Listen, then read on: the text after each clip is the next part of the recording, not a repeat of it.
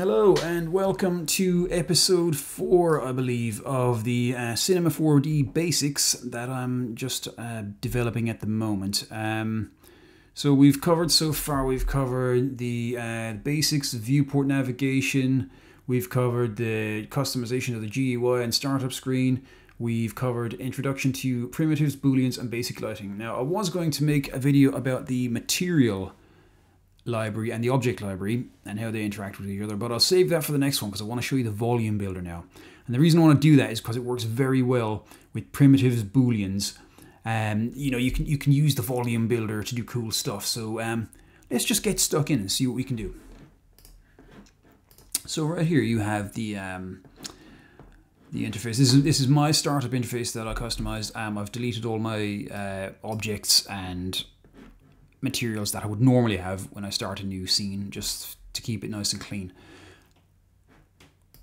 We'll start with a cube. Okay, we'll start with a couple of cubes and a bool. Okay, so we'll give ourselves this, duplicate that, and here we go. So one of the reasons I use the volume builder, okay, is because obviously when you bool stuff, it doesn't give you the cleanest geometry, like on the edges and stuff, and also it doesn't bevel things the way you might like them to be beveled. So if we kind of go this way, okay, so we've got our bool going on here, which is groovy. But if we want to fillet those edges, you see it doesn't, obviously, like I said in the last video as well, it doesn't fillet the edges of the boolean area. So that can be a bit of a bugger. I'm trying to not swear. My friend Ken told me I shouldn't swear on YouTube. So I am a prolific potty mouth, I have to say. But I'll do my best, and I do apologize if I swear. I'm not going to re-record the whole thing if I swear. So you just have to bleep it out in your head. So anyway, we will drop this bad boy into a volume. Now I'm using this new software, OBS. It's new to me. And it doesn't record when I do the menu at the top, the drop down menu. So just bear with me. I'll tell you where to go, and you should be able to just see it. So at the top you have File, Edit, Create, Modes, Select, Tools, Spline, Mesh and Volume. So you want to click on the Volume tab, and the drop down one comes and you click on Volume Builder. What I'll do is I'll just tear that off so you can't see that either. Brilliant. Well, I need some settings adjusted here. But anyway, you click on the volume builder and you get your volume builder here, and then you drop your bool into it. And what the volume builder is, it's not actual polygon geometry that you'll be dealing with. It's a method of rendering called voxels. Now, the voxels will be converted to a mesh. I think it's a quadrangular mesh. By default, it's in number 4D, but when you're actually interacting with the objects, the volume built objects, it's the voxel based. You can adjust the voxel size right in here. You have 100mm voxels. So what I normally do is I can probably go down to 1mm. It might tell me off. Yeah, it's told me off. Okay, so let's see what happens next. Let's just wait for that to calculate. If it takes minutes, then I'll just fast forward it. But it should be okay. I think 10mm might do. Okay, so yeah, 10mm would probably be okay. So you can see we've got kind of smooth, nice kind of geometry here. If I want to stick some, I'm not going to actually bevel because it's not really necessary. The volume builder kind of naturally bevels it for you, based on your your settings here. So you can go in real kind of, let's say, man, I wonder if we could get away with 5. Yeah, 5 will do. So yeah, so we've got our nice beveled edges here on our volume built intersected cube. Sorry, not intersected, but A subtract B cube. You could probably create a single object from that the same way as you would normally do stuff with the boolean. And yeah, so you've got your let me just go into my render settings, turn off global illumination, because then we won't be able to see the preview. But oh no, we can't see the preview anyway. Why is that? Because is because we haven't actually created any geometry yet. So we need to go back into the volume menu at the top here. I am clicking on it. I can see it. You can't see it because of this OBS software that I will configure at some point. So you get a thing called a volume mesher, and you stick your volume builder in there, and all of a sudden you've got geometry that you can actually render, which is groovy. So if we look at that, we can see that's quite a lot of geometry, and you can adjust these settings. You don't really need the cube to look like it's got a billion polygons. The volume measure, you can generally, the voxel range threshold, I leave it at 50% because it does weird stuff.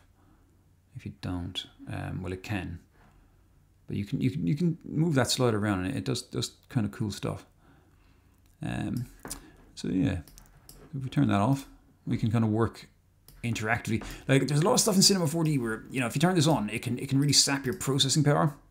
And, you know, if this was really complicated, I mean, it is complicated, but if it was really complicated and you didn't have the greatest GPU or whatever, you might struggle. But you can just kind of turn this off, arrange all your stuff as you see fit, and then you can turn it back on when you want it, and then you hit render or whatever. So that's how you'd roll with that. The volume builder itself has a few settings. I quite like the SDF smooth tag. You can stick that in there and it'll kind of smooth stuff out, but you can see it's made it a bit chunky. It has made it a bit chunky, so we might want to change the settings there. So, like, you know, you can kind of you can reduce the strength, and that'll kind of give you a bit less chunk. There's various operators, you know, you can just play around with these and experiment with them, median and mean and Gaussian. I used to pronounce it Gaussian because I didn't know how to pronounce it before, but it's actually an algorithm by, I think, was it a mathematician? I can't remember, my memory's rubbish. Yeah, there's your interesting fact for today, your interesting half fact for the day that you have to go and Google anyway. So yeah, voxel distances. I mean, there's loads of adjustments. There's always loads of adjustments in 4D, but the thing is, you don't really use half of them half the time anyway. They're good to have if you're really experimenting, but like, you need to get a job done. You just want to sort of stick it in the volume builder and crack on. And you can do all sorts of cool stuff with the volume builder. Like, if you say, if we got rid of this bool, or should we just make it editable or whatever, because we've created a single object, so when I hit C, it's going to combine them. If I hadn't created a single object, it would still leave me with two objects. So let's stick a sphere in here and see. We'll combine that in there as well. See, now that is in the volume builder, and it is now part of the geometry.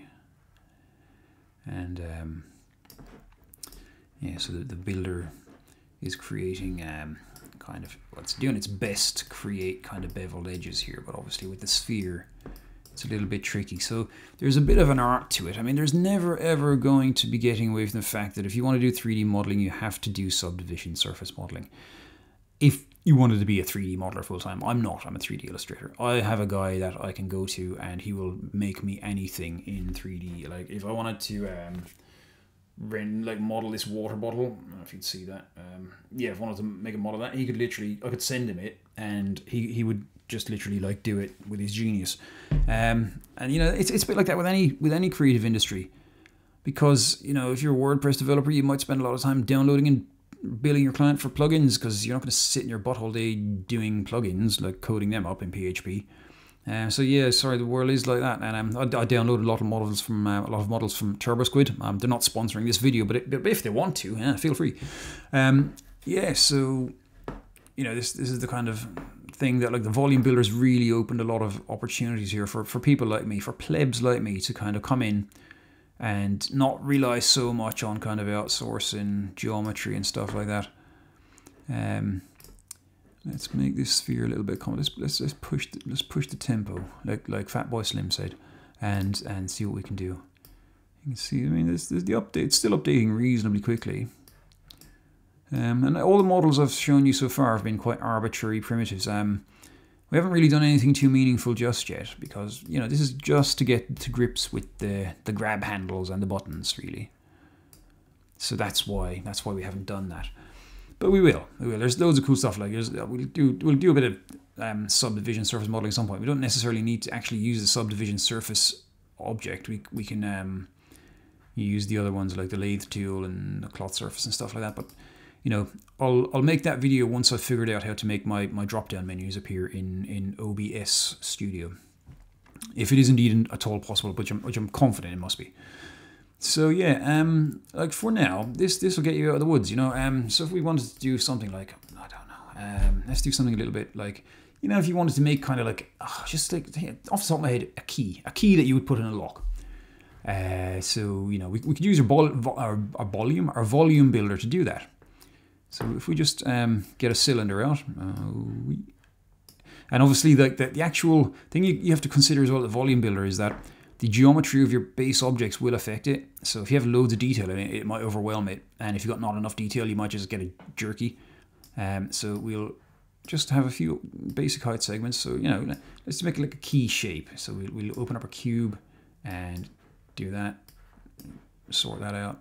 And there we go. So like, you know, this will give us like a front door key style kind of key. I'm not going to go into detail with it, but you know, you get the gist. You get the gist. They're normally quite thin, aren't they? So you know, just about do that. A little notch in it, and there we go. Okay, and let's see what we could do as well. We could boolean out a little key, like that key ring holder thing on the top there. So what we want to do there, we want to stick them in the bool. Is that right? Yeah. So oh no, we don't do that. We don't nest, and you can nest objects in Cinema 4D, but we don't really want to do that now. What we'll do is we'll stick our bool in here. Stick them in there, and then obviously we want to subtract the right one from the right one, and there we go. So what we'll do is that, and you can put booleans inside other booleans as well. So if I wanted to create like this one, if I create another boolean here, this is not a boolean tutorial by any means, but you know, you can just go bang bang A, add union B, and then you will get your combined thing. So that's combining the cube with the bool, and the bool is subtracting the cylinder from the other cylinder. It can get quite frightfully complicated, actually. I have done it before where I've been kind of had an epiphany while I was sat on the loo, and I had to run to my computer and then do it, because it was one of those things that was just racking my brain. And it will rack my brain because I'm not very clever. But I work hard, you know. I make up for it with hard work. So there. So anyway, there we have our rough key shape, and we'll then stick this in our volume builder. Boom! And now we have a thing. Isn't that nice? We have a thing. So I can see there's a bit of geometry evidence around the you know, the problem here is like the Phong tag doesn't. Hang on a sec. No, yeah, get rid of you. So the Phong tag doesn't NA to reveal your geometry. See, now the Phong tag's not quite doing its job when we turn on the volume builder. Well, I've just had a thought. I wonder if we can actually apply a Phong tag to the volume builder. We probably want to actually apply it to the volume mesher actually, but it's something I shall think about a bit later on. Let me just find where I got Phong tag here. So I've applied the Phong tag to the volume builder. Oh no, the volume mesher's already got one. That's fine. Okay, cool. So we've got our key here, and obviously we want to put that in here and then mesh it up. I don't want to mesh it up too much though. Make a mesh. And so yeah, we've got that. We'll have to just play around with this, because the actual rotation segments, and this is another kind of drawback of it. When you want like curved surfaces like that, you can run into, get a bit stuck in the mud with the volume builder. And like I said, it's not a magic bullet, but it does do the job a lot of the time. So yeah, it's like, you know, if I was going to do this, I'd probably subdivision surface modeling, something this basic and simple that was within my capabilities. I'd probably just SDS divide and model that up. But for the moment, you know, we'll just stick with the volume mesh tutorial. But yeah, we've got a rough key there. If you had like more complicated stuff, like maybe you wanted to bulge the middle of it with a little sphere, you could do that. And yeah, where are we? We'll go there. There we go. There we go. So let's drop this sphere into the volume builder as well, and now it's become part of it. So we just make that a bit bushier. And, you know, we've got this weird looking key thing now. So yeah, the volume builder, it's pretty good. I mean, you can see here where like we've increased the number of sphere sections. We've kind of eliminated the jaggediness, and you can see where it's kind of around this area here. It's kind of you know, giving us our bevel, and that's pretty nice. You know, you can clean this up as well. You can go into your the volume mesher, and do your voxel threshold and stuff. You can see here, look, if you go right down to 0, you can see the voxels becoming very apparent in the actual geometry itself, because that's what it's built from. And then you'll go the other way. So this is why I say to leave this at 50% and just leave it at the default, because it gives you generally the best result. You know, there's loads of cool stuff you can do. In a lot of it, you have to just experiment with this software. That's what I've been doing for years. Once I use it professionally and I've got my workflows and I've got my sort of design patterns kind of ingrained in me. But, you know, the only way to learn this is just get stuck in. It's the only way. But yeah, I mean, I'll leave this volume builder for now.